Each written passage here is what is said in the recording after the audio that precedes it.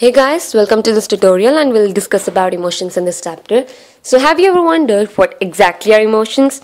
Well, I never did until I had a chapter in my syllabus about emotions. It soon caught my interest, and one of the interesting facts that I learned was that it's not our heart that controls our emotions, but it's our brain. So in case if you're making any wrong emotional decisions, you don't have a stupid heart, but you do have a stupid brain. Well, there were some 92 definitions listed in on review, and no doubt more could be found. I just wish genuinely they are not. They shouldn't be found. Anyway, definition of emotion should say something about the way we feel when we are emotional. It should mention the physiological or bodily basis of emotional feelings. It should include the effects of emotion on perception, thinking, and behavior. It should point out the driving or motivational properties of certain emotions, such as fear and anger. It should refer to the ways in which emotions are expressed in language, facial expressions, and gestures.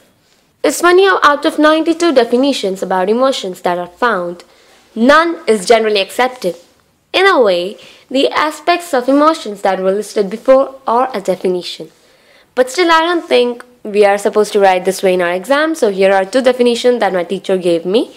Number one, emotions are reactions consisting of subjective cognitive states, physiological reactions, and expressive behavior. When we say subjective cognitive states, it's about how you feel, think, and understand about a thing from person to person. And physiological reactions are nothing but changes in our body, such as heartbeats, increase in heartbeats, or difference in breathing rate. And expressive behavior is the behavior that occurs based on your emotions. And the second definition is, emotions are feelings that generally have both physiological and cognitive elements that influences behavior. So these were the two definitions. Now let's look at the three functions of emotions. Number one, it prepares us for actions. For example, every time a dog is heading towards me, it literally freaks me out, and I usually run away real fast. Well, the point is, I was scared and afraid, and it prepared me for the action that is running away.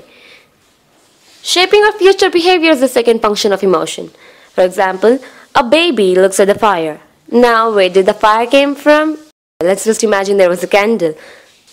The candle that was lit up. Baby wants to be a scientist and starts experimenting with fire. He's a brave one, and of course, while doing so, he hurts himself and gets his little finger burned. He then learns that fire is dangerous. He thus avoids fire as he knows he might get himself hurt. And the third function of emotion is, they help us in regulating social interaction. For example, you never mess up with an already messed up person because you know things will mess up worse. Jeez, I messed it up. Well, anyway, simply speaking, our behavior changes according to other person's mood or emotion. It also depends upon the situation.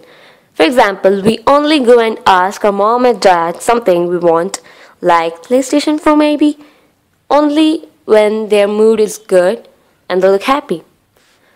So that's it for today. These were the three functions of emotions, and physiology of emotion is explained in the next part. See you soon. Thank you.